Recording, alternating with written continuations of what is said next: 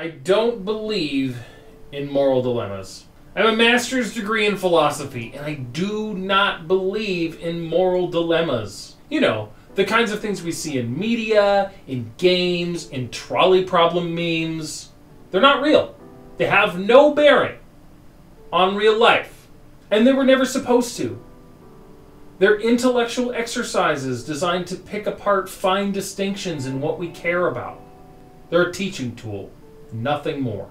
But I will go one further. Not only do I not believe in moral dilemmas, I believe that almost always we know the right thing to do. There are lots of ways to frame it, sure.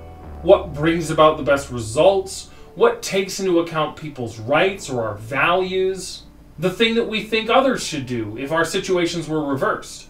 The lines of thinking are different, but more often than not they arrive at a pretty similar place.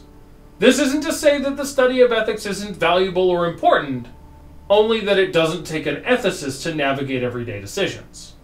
But if we know, why don't we always do the right thing? If you meet someone ever who tells you they always do the right thing in all situations, worry about that. They are either lying or they have a very peculiar idea of what the right thing is. So why don't we? It's hard. It can mean taking risks. It can mean damaging relationships. It can mean giving things up, whether that's time, privilege, or opportunities. Hell, pride alone will do a number on you. But be honest with yourself.